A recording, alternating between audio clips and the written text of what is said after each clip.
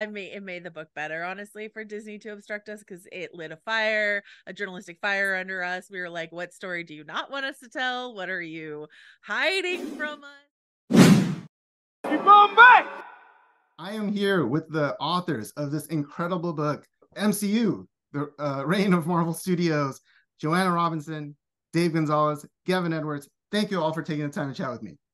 Thank you, Ron. Yeah, what a joy to be here. I said this before we started recording, and I'll say it for the record too. We have known you for years on Twitter. You are such a delightful presence in the fandom, and I'm just delighted to get to talk to you about this book. Yeah, Oh where do we go? Where to go after Twitter finally crashes? Where do we meet people like you guys? That's I'm gonna miss having good Twitter friends that I eventually get to see in person. Oh, likewise. I mean, we'll have to find a way. I like that we're calling it Twitter instead of that other name that we're not going to call it. You can't make me. But You can't make me do that. that's right. That's right. Joanna, thank you for saying that. I've obviously been a fan of all of your work for a while, so it's really fun to finally be able to talk about this book, because also the book has been, brewing for quite a bit. Before we get started into this amazing book that I've just loved, I know all of you, obviously, Marvel has been at the top of your mind for years now. So going forward, before we get into the book, Joanna, I'll start with you. What's like the MCU or the Marvel character we haven't seen yet in the MCU that you can't wait to see one day? Oh, this is so hard, because I think Gavin and I have the same answer, and so it just depends on who you call on first who gets dibs on it. So I mean, I get dibs. I will say Squirrel Girl during Green. They were, there was back when it was ABC Family, before it was Freeform, a TV show. She was cast. She was supposed to appear. It was all happening, and then it got canceled by some nefarious powers that be at ABC. And so, we got close. We got so close to live action Squirrel Girl, and I am really fingers crossed that we will see that someday. Yeah, nefarious powers that be could be a chapter in your book or your next one. Gavin, I'm going to give you a little time if Joanna took your answer. So, Dave, I'm going to come to you next. So, what's the character you can't wait to see? Well, I'm a old school Spider-Man Clone Saga fan, and we've really been eating with the into the multiverse Spider-Man movies, the Miles Morales movies. So I got Ben Reilly, so it would have been Ben Reilly up until this year. But now I've recently discovered that just means I get to champion another OG clone that doesn't get enough love. So I'm shifting myself to saying we need to have Kane, the first failed clone of Peter Parker, show up in live action. Basically, I love multiverse, and I love Dan Slott's Spider-Verse that it's all based on. But like, this used to be about clones, and the Jackal making bunches of clones of Spider-Man, cloning Gwen Stacy. I still think that works. Maybe that's just like we're so terrified in pop culture about AI that Tom Cruise is fighting one in a Mission Impossible movie. Where's the clone fear? Aren't we close to that? Well said. But Dave, are you okay if that happens in the Sony Marvel universe? Yes, I have learned to Kevin Feige accept all Marvel universes as existing in something that's apparently being time loomed together in Loki season 2 into one single timeline. So there have been parts in my relationship to the Spider-Man movies where I'm like, Sony, just give it back. Just, you don't know what you're doing. Just give it back. But that was also in a time period where I would have told you that Venom as a buddy comedy would not work. And yet here we are. That first movie works really well, redefining the whole character. So I think Sony has some good ideas. I reserve the right to take that opinion back once Madam Web comes out and Craven hits. Probably a good idea. All right, Gavin, what about you? Aside from Squirrel Girl, Sure. who else would you like to see? So if we're doing this, like we're in the fantasy land where we don't have to worry about licensing issues. So I'm going back to like the 1980s and like the toy crossovers. I would love to see Micronauts. I would love to see Rom Space Knight. Rom. Nice. Like Bill Mantlo, the great Bill Mantlo wrote both of these, and they were so much better than they had to be for toy crossovers. And those were like two of the sets of characters that I just like fell in love with that got me into Marvel comic books in the first place. And there is actually something incredibly poignant, particularly about Rom, like, sort of like, there's a guy trapped in a metal suit. It's like if Tony Stark could never take off the armor. And so I think there's a lot of humanity in that. That's fascinating. Can I add one more answer? Please. This is going to be my backup next time you get first dibs, Gavin, which is with love and respect to everyone's favorite Canadian Texan, Taylor Kitsch, a true Gambit, the real Gambit, the Gambit from my childhood. That's something. Does that include a Channing Tatum Gambit, Joanna? Or Channing could have done it, but he's not going to do it at this point. So it's someone else's turn. Give me the Raging Cajun. Give it to me. I want it. I think many agree with you, and we're probably going to see that soon. Gavin, how dare you bring up a character related to toys, given the creative committee and everything else in your book? My answer is Storm. I can't wait to see Storm. Obviously, it's she's coming.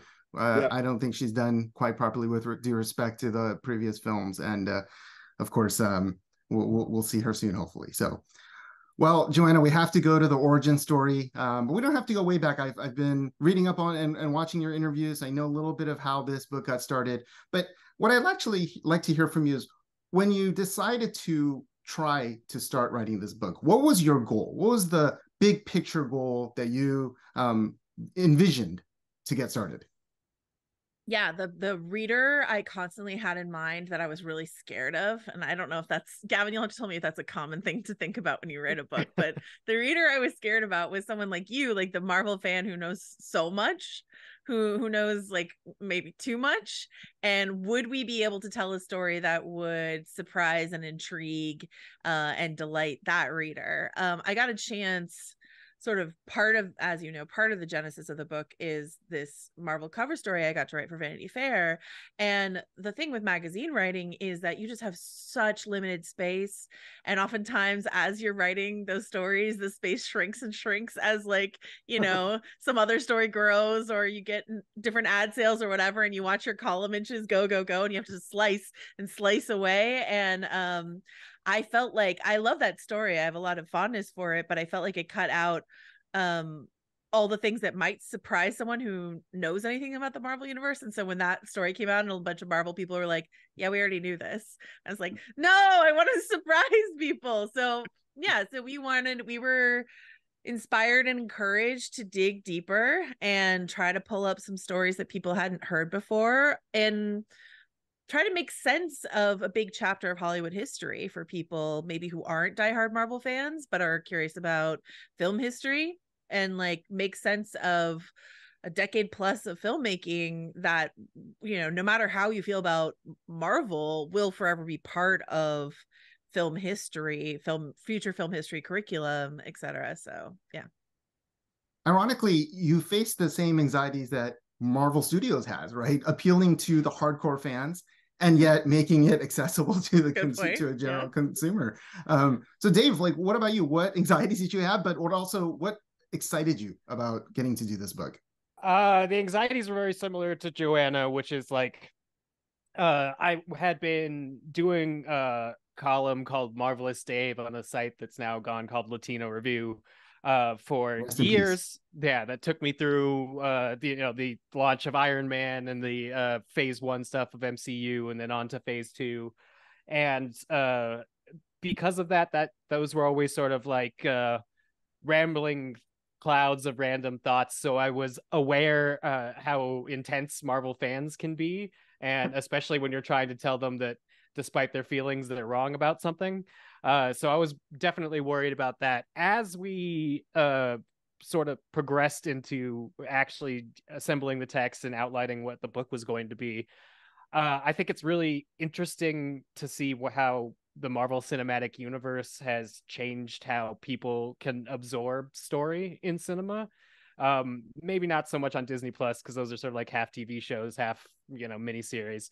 But the idea that you could have these interconnected universes, and they could all be leading to a major story that maybe won't come for 10 years, but where they're successful enough that we're going to eventually get there. And then there started to become this momentum where even people who weren't into the characters originally were like, oh yeah, let's, go to AMC and watch 24 Marvel movies back to back before the new one comes out. And I'm like, you guys are crazy, but I'm so happy we've found like a niche for that, where it's like I could watch an Avengers movie with my grandma, and she's like, seeing visuals that weren't possible when she was going to the theaters. And then also little kids are learning about interconnected storytelling and finding their favorite characters that they could then follow into more stories. I think that's probably the benefit of this IP being turned into a franchise. I also think now we're running into a problem, especially towards the end of Phase 4 and with Phase 5, where we've become so used to this is how the franchise runs that they're going to have trouble ending things in any sort of like satisfying way. It's one of the benefits of like having Marvel IP to work off of, is you have decades of comic book runs that have dealt with this problem. So I think they're going to find their way around it. But sort of like a lot of the Phase 4 films had post-credit scenes where I'm like, I'm never going to see that guy again. Am I going to see Hercules fight Thor? Probably never. Harry Styles, are you ever coming back to the MCU? Harry Styles and Pip, probably not going to see those guys again. So the going beyond what our book covers, which I think covers that first period of sort of like training everybody to be part of the culture, to go see movies, training the world to go see these movies, has sort of hit another hitch where people are like, I want to see the new project, but I don't want to have to have watched, another 24 movies. And so that perception being out there, I think, is a little bit of a hangover from the high that was Infinity War and Endgame, the like proof of concept that really has thus far been the peak of the Marvel Cinematic Universe. Yeah, well said. Although I think the MCU is going to outlive us all, so we may see some version of it in the future, depending on what the afterlife looks like. Peter Parker's always been my age. There's always a version of Peter Parker that's my age, even as I'm getting older and older. So I think we'll be fine with that. I'll have an old man Parker the way there was an old man Logan by the time I get like a couple of decades older. It's gonna be fine. It's gonna adapt to me. That's right. You're getting older depending on the comic characters you start really associating and relating with. Yeah, exactly. And how that evolves. Now, Gavin, you're a writing veteran. You have quite a few books. Give me the title of your recent Samuel L. Jackson book. Well, it's a Samuel L. Jackson book, so you've got to call it Bad Motherfucker. So I appreciate that. So you joined this process, and for you, like, what was the part that really made you excited about, hey, I want to join this team, I want to assemble right, and put out this book? So I had been a long term fan of Marvel Comics and the MCU, and I'd actually gone through sort of several waves of the MCU. The first set of movies, Phase 1, basically, I'm like, they made them into movies, I'm excited. And then maybe I might have stopped after the Avengers, but I had a kid who came of age and got excited. And then maybe I would have stopped when they aged out of it, but I had a younger kid who got excited. And so, I felt like I had sort of just for decades, been bathing in, this sort of love of Marvel, even longer than I had ever personally planned to. And so when I sort of first talked with Joanna and Dave and discovered just that they had assembled this unbelievable sort of treasure trove of material, it was not my beat, but it was something I had read a lot about, I was enthusiastic about, and I could tell just as a reader, there is stuff here that nobody else ever had. And I could see, sort of the deep dives they had done, and Joanna had interviewed dozens and dozens of people and gotten people I never would have imagined to talk.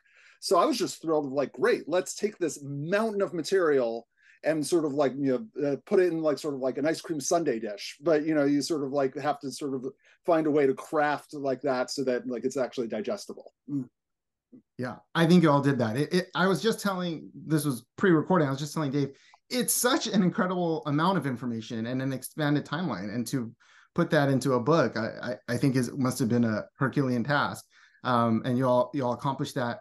So Joanna, Gavin just talked about all the interviews that you did and access to those that he didn't think you'd be able to get. Of course, a juicy nugget early, which I've heard you talk about, is that at first Disney wasn't going to interfere. And then you found out they weren't so thrilled about it, a little bit more quietly. Do you get a sense of what changed and why, what motivated them to kind of change that stance? And how did that make your job more difficult? Yeah, I think there's a couple things involved. And what's really funny, I actually haven't talked much about this, but what's really funny is like right at the end, there was a sort of changing of the guard in Disney PR. And right at the end, I connected with someone who said, "Oh, I don't think we need to obstruct anything." And I was like, well, a little late now. It's a little late now for you to have that change of heart. Doesn't help me now. But when we started, I think they were, in the time between when we started in 2019 and our pub date now, Marvel put out their own version of their history, this sort of sanitized, Disneyfied. It's a beautiful book. It's a great sort of collector's item for people who like Marvel, but they don't pay me to sell their book, but I just want to give it its due. Like, some great journalists work on that, but it is their narrative. And I believe what's true is that when we started, they were unsure whether or not they were even going to put out that book. There had been a different version of that book that had more of the juicy stories, and the powers that be at Disney read it and were like, well, we can't put this out. So I think they were in a period where there was a question mark as to whether or not they were even going to put out their own book. And once they decided they were, then what is their motivation for us to sort of put out something competing that is even, goes even a little deeper than their own book does, because we can tell the stories that, those journalists unfortunately had to cut out of their version of the book. And so I think that's part of what shifted, is just sort of their own internal publishing plans.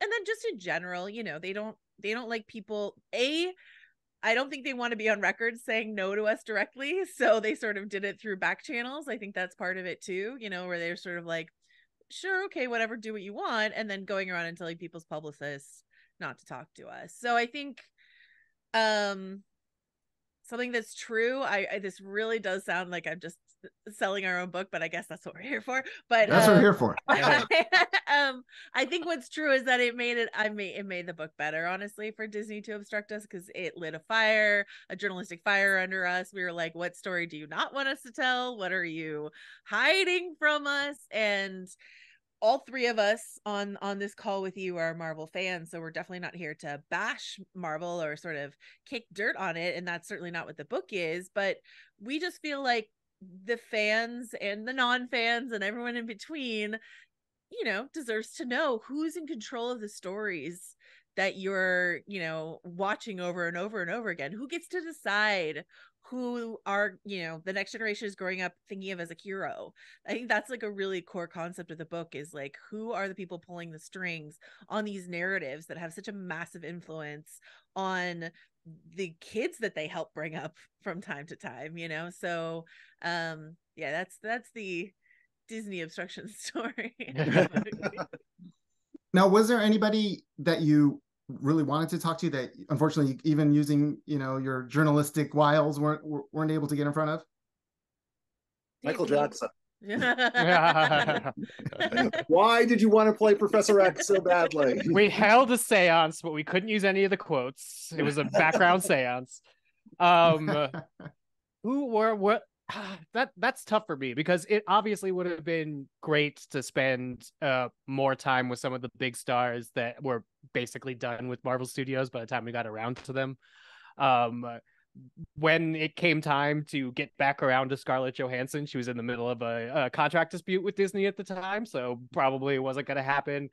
Chris Evans has been very, very careful about where he talks about Captain America and his experience with Marvel, because he still says he's done. That could just be really good PR because he's coming back in Secret Wars, but fingers crossed. But also for me, once I was able to realize that those are what I thought I wanted, and they're big names that would be, great to have, like the way that Joanna got to sit in Kevin Feige's office for hours and interview him. It would have been great to have that with some big names, but they weren't the people with the most interesting stories. I love Joanna did the lion's share of the interviews, basically all the interviews, and but there were certain interview subjects that I would prep her on with like research. It's like, here's what we need to get, here's stuff. And every time there was like a visual effects artist or a motion capture artist, I'd be like, here's stuff that I would just like you to ask them so that they could talk about it for a little bit. And like, it's probably not going to make it the good old Mova dust. Yeah. But being interested in like those types of stories, and hearing how, you know, like the Hulk is a sphere and Abomination is a cube, and like how that makes their motion and their motion capture different. So I always enjoyed those stories. It was more like discovering that what I wanted from the content was different from maybe like some of the A-listers I would have maybe picked. And the other good thing about the A-listers is they really have to promote their work when it comes out. So there's tons of material from them if we needed it. But like the juiciest stuff was not coming from anybody that is walking a red carpet. Well, speaking of somebody who's not walking a red carpet, if there's a shadowy figure in the story, transition. It's Ike Perlmutter. So Ike, I think in the book it's well said. Like, there aren't even many pictures of him. People don't want to talk about him on record. I'll leave it to anybody to answer this, but you know, what did you learn about him that was really surprising from a story perspective or a background perspective, and how much would you say his impact still lingers in the MCU? I give him a lot of credit for rescuing Marvel from bankruptcy and for knowing that Avi Arad was the right person to develop the IP into movies, and especially the cartoons in the 90s. That was a great direction. Avi might not have been the best story guy, but one of the benefits of Avi in that particular time in Marvel's multimedia history was he wouldn't really say no to things. Like, people would be like, what about like a Ghost Rider samurai movie? Like, I love Ghost Rider, try it. So that team was who Marvel needed then. And then Ike built his, you know, personal fortune by being a very good businessman. So I never want to like side talk his business acumen. That is definitely smarter than me in that case.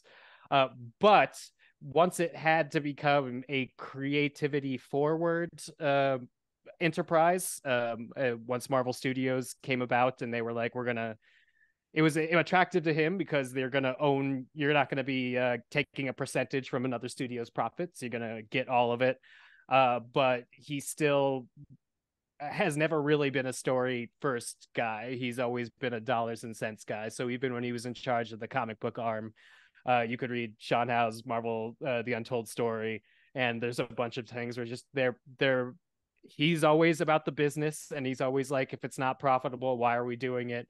And then there's always a group of creatives below him that are getting paychecks from him that is like, please listen, that is not how this works. Yeah, he's a controversial figure. Only got more controversial as time went on, and I learned more about him. The period of time that Trump was in office and Ike was still at the head of Marvel, I did not buy Marvel Comics those 4 years because he was sort of helping shadow run the VA in a way we don't really get into, but if you want to Google it, it's some messed up stuff. So I don't think he has much of an impact now. He at the end of our book, and luckily before the book was published, he sort of got forced out of his last controlling position, and some other lawsuits hit him simultaneously. So I think I think it was about time for him to step back and enjoy his millions and not have to feel like he has to micromanage things that nobody wants him to micromanage. So I hope he's having a fantastic retirement, but also he leaves Marvel Studios alone.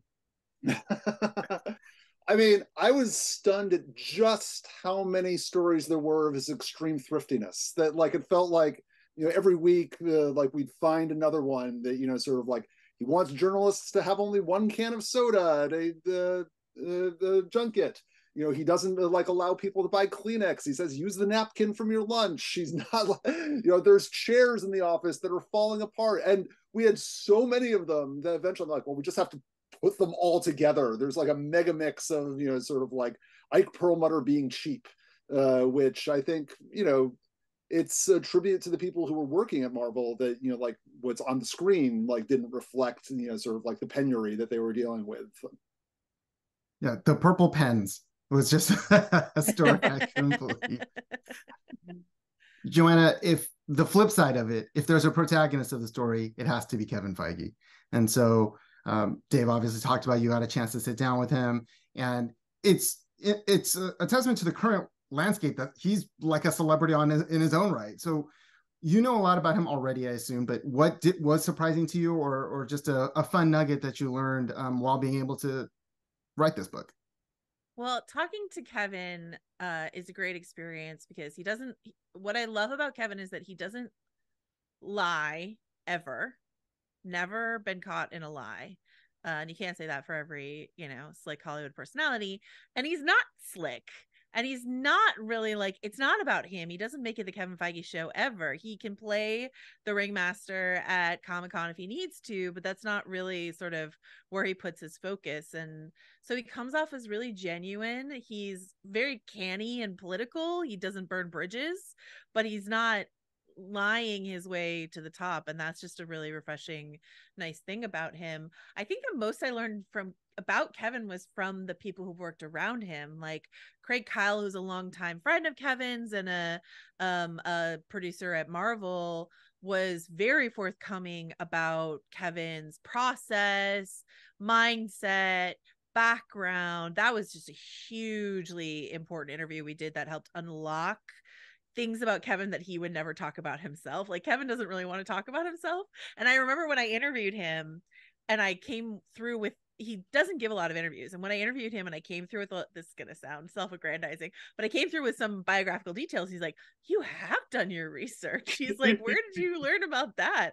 And so really talking to other people about Kevin is the best way to understand Kevin. So talking to Craig Kyle, talking to David Maisel, who is talked to us also for very generously for hours and hours, is a really important figure, put together the financial deal that helps launch Marvel Studios in the first place, is not just a numbers guy, is a creative guy, promoted Kevin to the top of the studio. And so like he has a sense of who Kevin is as well. And so all of that really helped me understand Feige better. And I think the key takeaway, and Feige himself will say this, is that Kevin Feige was not a comic book nerd growing up. That is a mistake a lot of people make. They think, of course, the guy who runs Marvel Studios must have been always keeping his comic books in plastic sleeves, as a kid and stuff like that. And that wasn't his niche. He's a blockbuster guy. He's a movie guy.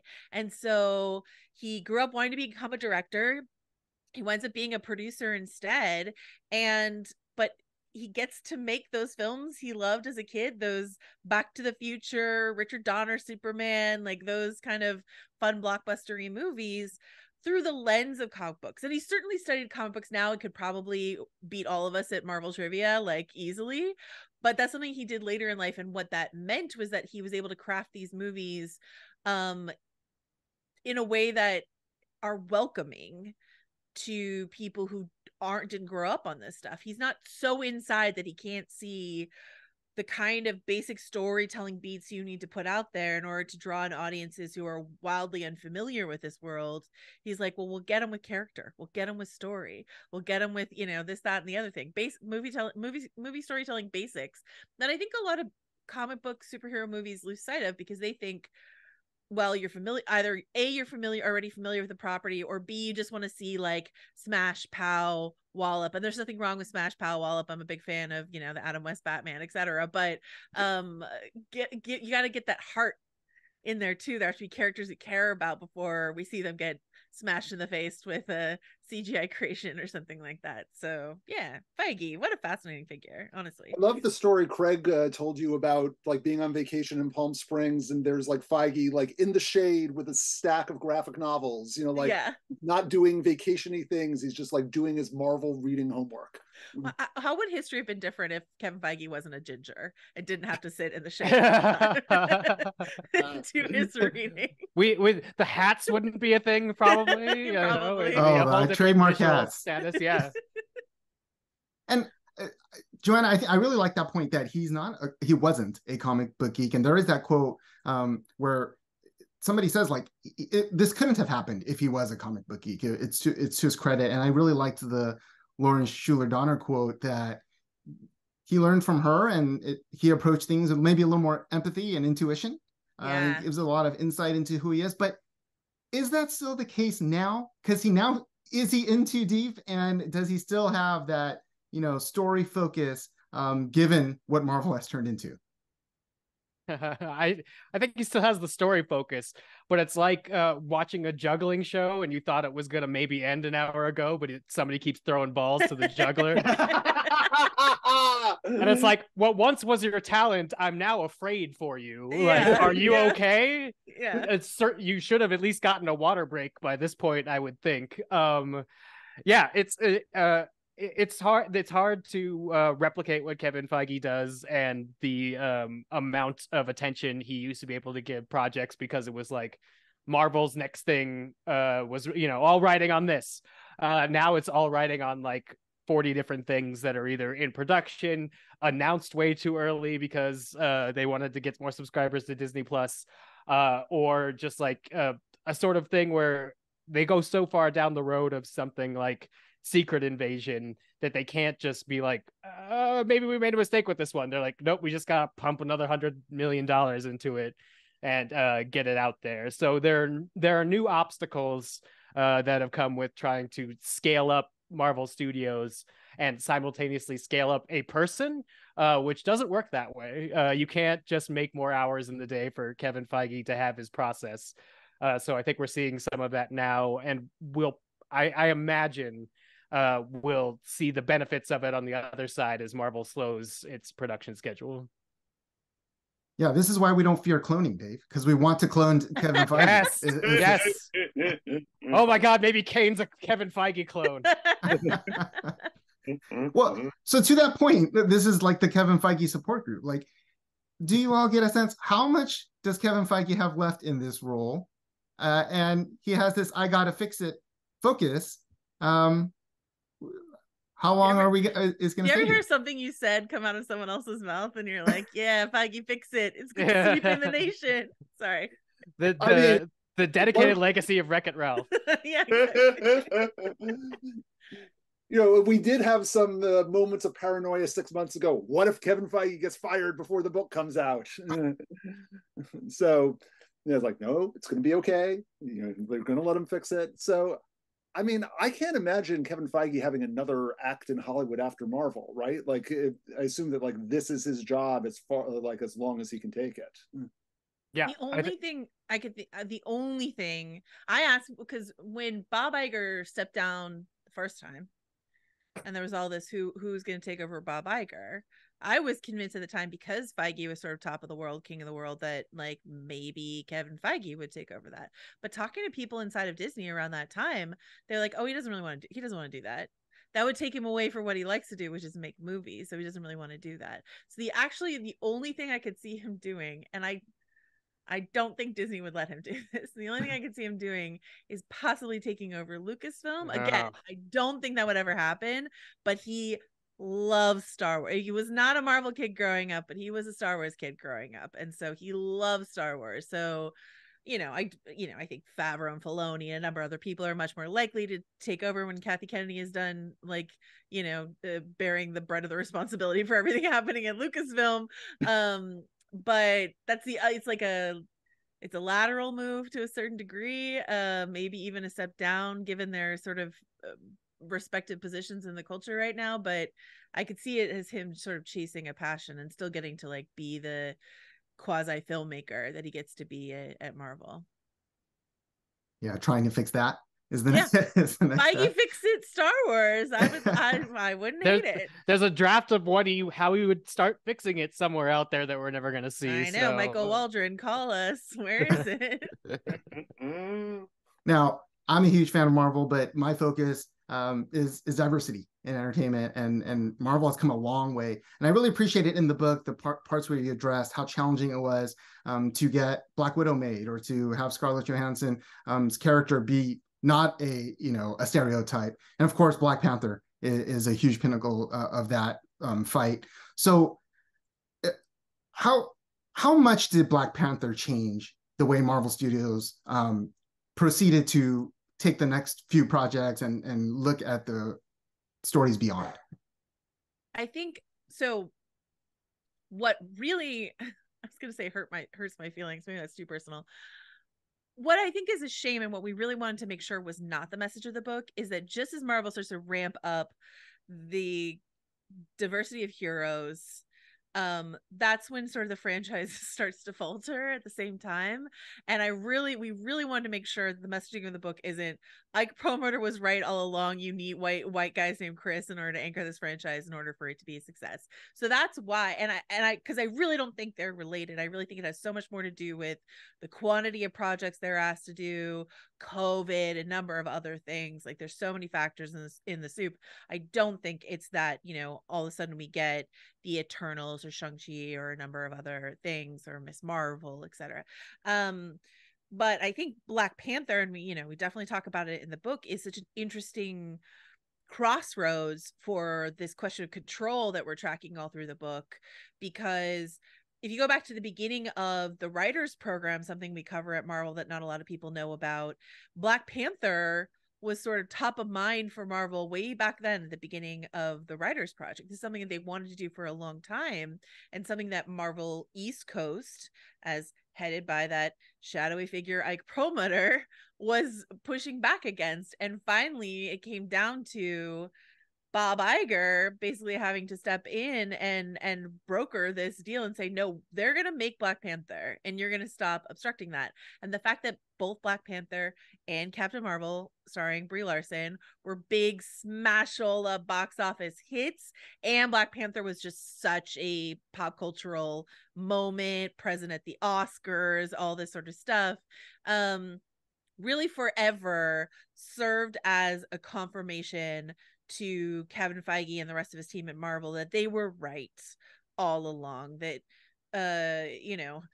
non-white, non-male superheroes can not only sell toys but also movie tickets, also get everyone in all demographics interested in this story. I'm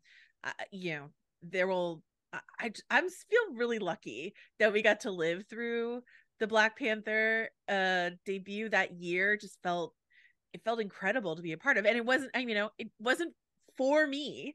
Obviously it is for another audience. And so for me to just but it was also for me, it wasn't for me, but I was also invited. And that was just really special to be a part of. I think just to completely agree with everything you just said, but just reminding that if Chadwick Boseman were still alive, the current Marvel moment would look very different. Sort of with Downey and Evans and other people retiring, I think he would have stepped forward to be the face of the MCU, and that was something they were counting on. That for tragic reasons, isn't going to happen. Yeah. Also, in that specific time that Black Panther came out, the trust given to Ryan Coogler to make it authentic in his way, coming out of phase 2, which has a lot of people trying to jam movies into the Marvel Cinematic Universe that doesn't necessarily feel like Ant-Man probably isn't going to feel like a Peyton Reed film ever, because it had to be reconstructed from an Edgar Wright film. There was this idea that maybe Marvel was looking for people to sort of ride into the ground after Joss Whedon is just I'm tired after Ultron. So the fact that they were able to find this young upcoming Black director, and basically, in one of his first meetings, he's like, this is going to be an all Black cast, right? And Kevin Feige's like, yeah, that's why we're doing it. And then just giving him the leeway to go and really research in Africa, and to bring an Afrofuturist take into the story, and just make it feel authentic from top to bottom. Even though he's basically adapting a character that shows up in Civil War for an entirely different purpose, was incredibly smart. And him having that leeway, and the movie being as successful it was, and as pure of a vision as it was, is what brings directors back to wanting to work with Marvel Studios after a difficult period where there was a lot of behind the scenes strife happening. Yeah, just listening to the three of you talk about the what ifs, Gavin, how things would be different and all that. It's such a sliding doors moment, and honestly, it makes me a little emotional thinking back, like you said, Joanna, to that time when the first movie came out and had such an impact. Before the last question that I'd like to ask each of you before I let you go, because I really could keep you for 3 hours. Gavin, I'm going to start with you. In 10 years, when the three of you reassemble to write the sequel to this book, what's the title and what's it going to be about?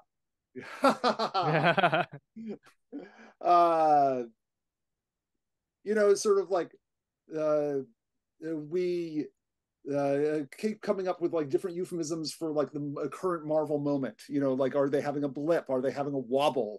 So I think it's sort of like it's something like surviving the wobble. Like, if we're around in 10 years and like we still care, that it means that they sort of like they righted the ship and they put it together.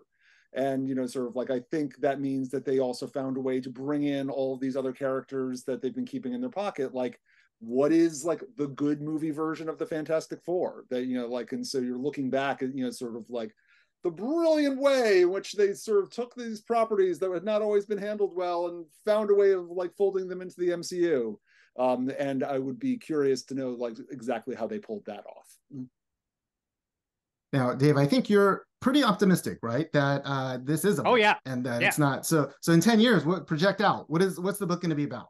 I mean, you still got to sell books, so I think it would be called Battle World: The Secret Wars of Marvel Studios. Oh, close to That's mine. like the geekiest, beautiful answer. I love that so much. Mine was gonna be MCU : Veterans of the Secret Wars, something like that. Like about the other side of the Secret Wars, and like, but yeah, Secret Wars actually was one of the titles we tried to get our publisher to go with it at some point. Sorry, Dave. What is your very long titled book about? It's about basically how this one is about the Infinity Saga sort of going into the multiverse saga.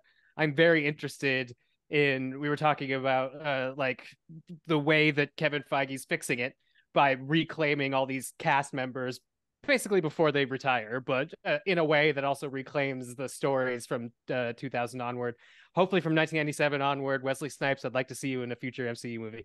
But that's sort of like the comic book story Secret World did for the comic book universe, is Iron Man and Captain America fought at the end of the world, and then they woke up on a battle world that was all these different timelines and all these different comic book stories squished into one. And then they had to basically fight Dr. Doom, who was a god, keeping the Human Torch as the son of the world, to reestablish the new Marvel like soft reboot universe. But just in the next 10 years, we will have lived through that inflection point like we lived through Infinity War and Endgame. And I think that would be a natural beat if it's just about MCU at that point. And in like 10 years, I'm interested in like the legacy of what Disney did that included Marvel Studios, and we cover sort of in the book in a chapter, No Strings on Me, I think it's called. But it's like Bob Iger's strategy was buy very creative studios, fold them under Disney, let them cook, make little park worlds where you could visit all the characters or build your own lightsaber or something, and then flood Disney Plus with a bunch of shows. I am very interested to see which one of those seem like a good idea in 10 years because it's they've all had their little wobbles, if you will. Dave, I don't know if you did, I wish you could have seen Joanna and Gavin's faces as you were going through that whole excellent nerdy breakdown. I think they it were was loving when he it. said Human Torch as the Earth's sun is when Gavin and I lost it. Yeah, and my book, our book, would be about I think where we are right now is such an interesting point for the content. I really think, and I don't mean to sound like John Landgraf like 10 years ago, that we are on the precipice of some sort of collapse of the content wars, of the streaming wars. The streaming wars is a lot of what has gotten Marvel into trouble in the last couple of years and trying to keep up with everything. So as those realities, if you will, collapse back in on each other and we sort of ramp back down production, which is the messaging we're hearing from all studio heads, you know, Zaslav is shuttering things as quickly as he can over there at Discovery Warner Brothers. That I think I'm going to be interested to see what Marvel looks like on the other side of that. And also just maybe as a way to look at the larger streaming wars and what it did for storytelling, how it changed our ideas and Marvel's specifically role in all of that. Because with Secret Wars, they have the opportunity for a soft reboot of the MCU, not a hard reboot, but a soft reboot.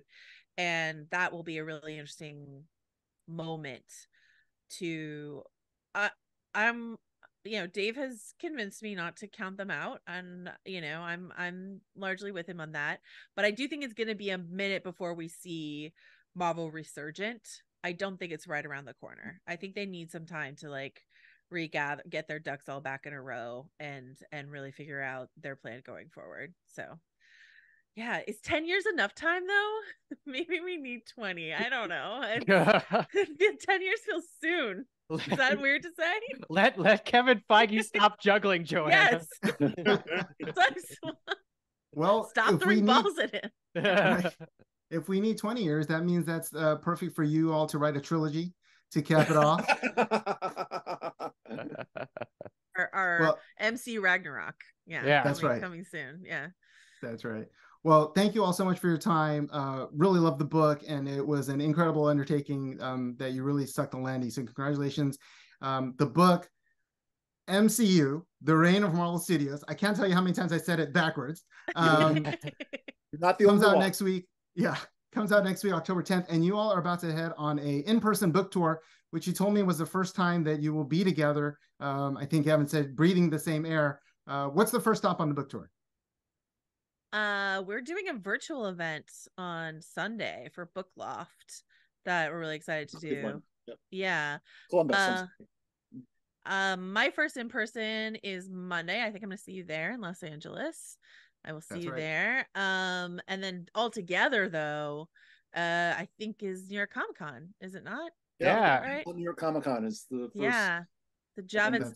Let's talk about breathing the same air. Maybe through a mask at the Javits Center at New York Comic Con. We will see. We'll all be together for the first time. So yeah. That's right. That's a lot of same air to be breathing.